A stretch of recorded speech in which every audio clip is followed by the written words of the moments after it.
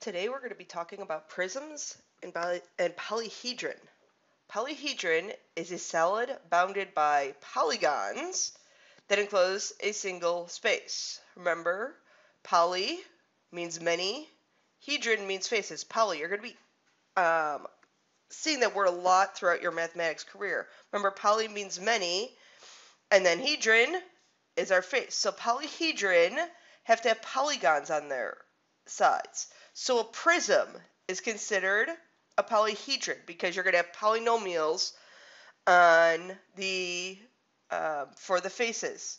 A cylinder has circles, so that's going to be a non-polyhedron because you don't have polygons. Pyramid, technically considered polyhedron because you have one base that's a polygon and then your sides are going to be triangles. Cone, not considered a polyhedron because you have circle as your base, and then you kind of have like a sector as your lateral side. A cube, considered a polyhedron because each one of the sides is a square. A sphere doesn't have really technically any faces, so that's a non-polyhedron. Some other key terms. A right prism, okay, is up 90 degrees, like a regular old box.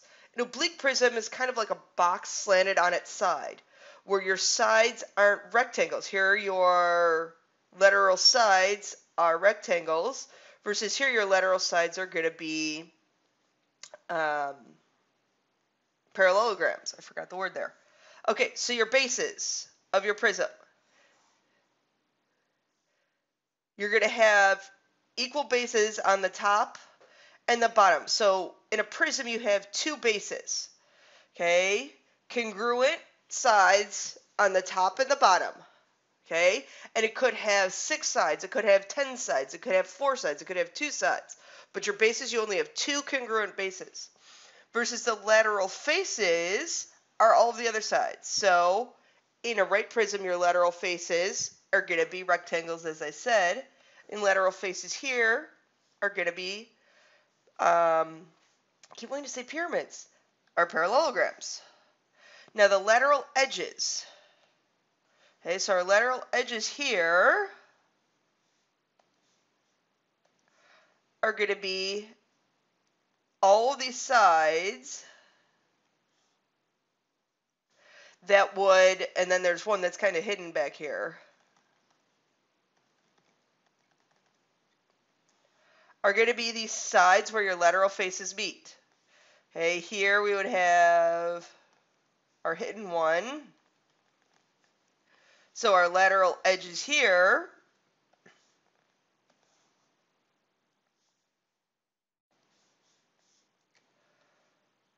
are going to be, again, where all of your lateral faces are going to meet. Now the altitude or the height is the perpendicular. So it's a perpendicular segment from one base to another base. So in this case, our altitude or our height is exactly what it appears to be. Okay, so it's one of our lateral edges. But here, okay, perpendicular to our base, it happens to be outside the base, but this segment here would be our altitude. And I've kind of already talked about this. Prisms are named by the shape of the bases. So if we have a hexagon as the base, it's a hexagonal base. If you have a pentagon, it's a pentagonal prism. Okay, our lateral faces are all rectangles. Lateral area is just the area of each one of the rectangles all combined. The total area is the lateral faces plus twice the bases. So lateral area of right prism. Okay, so my lateral area of that piece right there would be length times not the height, Marno, would be the length times the height. And there's two of those. There's one in the front and one there in the back. So there's two of those. Add to that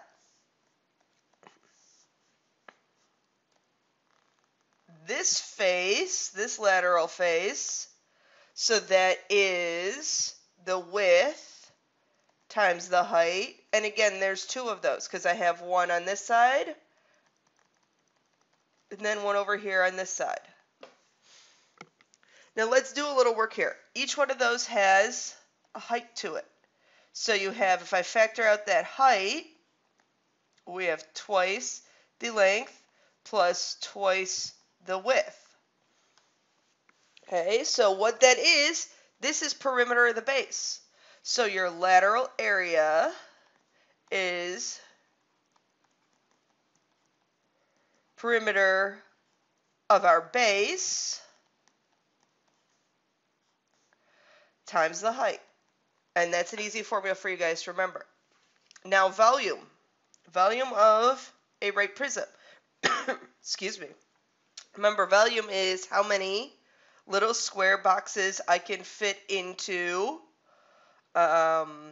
square cubes, how many 1 by 1 cubes I could fit into our prism. So volume is length times width times height, because length times width gets me how many I can fit on just one base times the height. So area of the base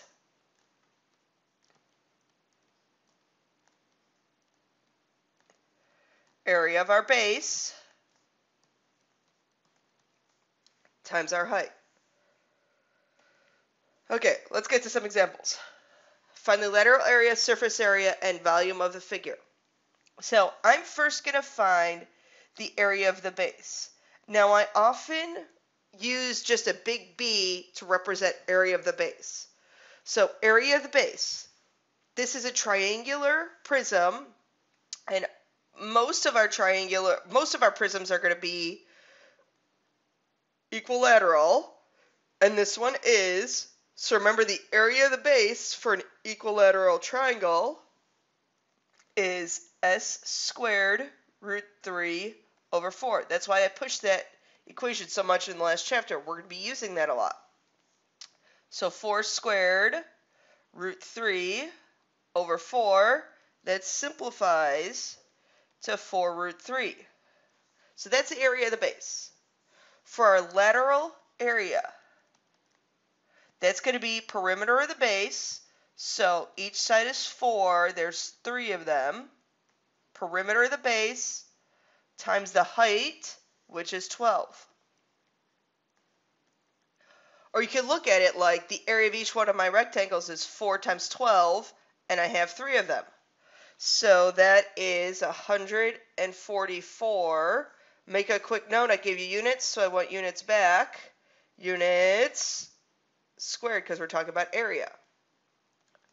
Total area is my lateral area plus twice my bases plus 8 root 3 square inches. Now my volume is area of the base times the height, which works out to be 48 root 3 cubic inches, because it's how many cubic units I can fit into our prism.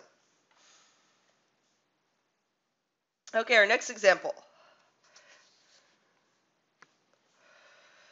A right prism has 3 bases with edges that are 3 times as long as its lateral edges.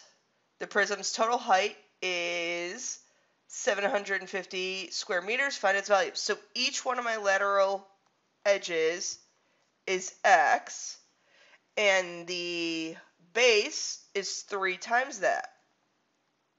So my volume, which is area of the base, so 9x squared times my height, which is x, is equal to 750.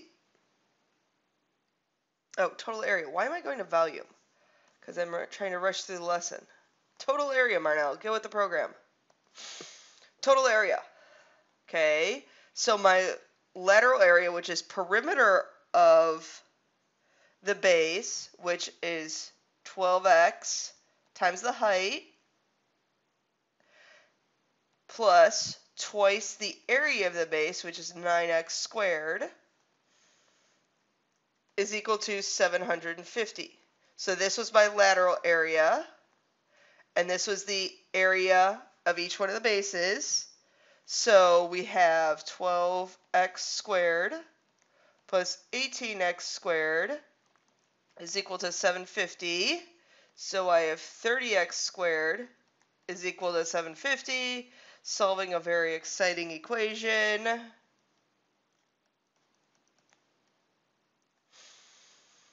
I think that's why I got so excited about volume, because I'm looking for the volume.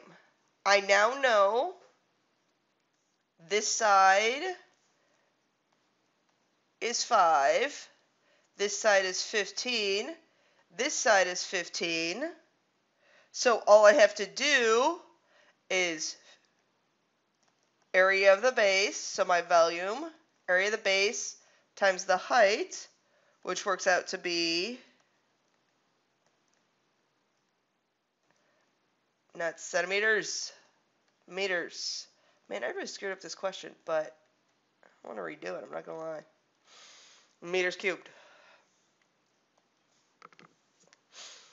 Okay, next one. A ray prism has height h and bases of regular hexagons that are each s units long.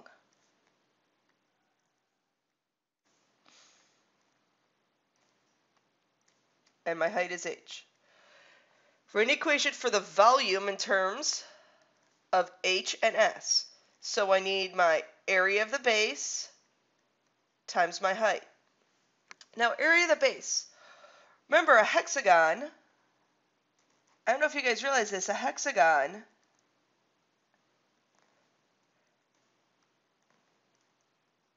each one of these is an equilateral triangle. So I have 6 equilateral triangles, each with a side length of s. So I have s squared root 3 over 4. So therefore, our volume formula is going to be, the 6 of the 4 can reduce to be a 3 s squared h root 3 all over 2. And again, with a hexagon, each one of these is an equilateral triangle, because each one of these angles is 60 degrees. That makes your life super easy.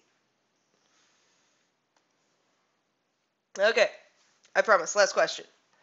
A diagonal of a cube, so I know each one of my side lengths is the same, joins 2 vertices not on the same face. So a vertice down here, not on the same face, so not on this face, or this face. So basically, I consider it the longest segment of our cube is 4 root 3. What is the value? Okay, so I need to find the area of the base, because my volume is going to be area of the base times the height. Actually, let's leave that as this.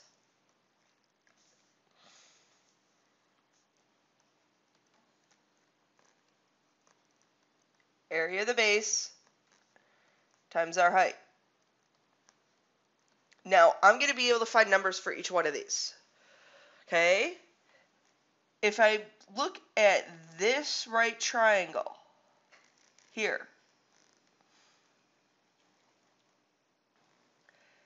so that segment that goes along my base is a 45, 45, 90 triangle, because I have x, and it's a square, and the diagonal of a square gives us a 45, 45, 90 triangle.